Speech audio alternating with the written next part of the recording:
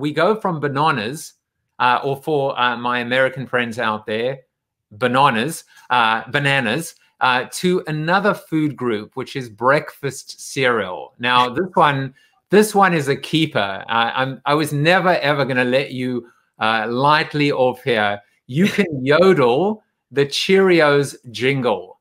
There is no way I'm not going to ask you to do that.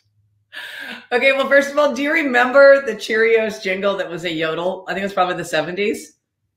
No, I don't, but that's why I'm prepared. I'm ready to be enlightened.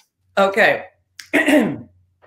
So the idea was that it was a little cutout of a Cheerio figure, and it would the Cheerio it was like a mnemonic that little kids around the world loved to yodel. But I have to say I did it best, and here's how it goes.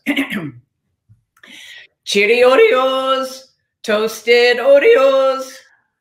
Are you remembering this now? Cheerios. Do it with me, Joe. You try. Okay. Cheerios. Now the second part, toasted Oreos. Toasted Oreos. See, you got it. Now this could be your fun fact too.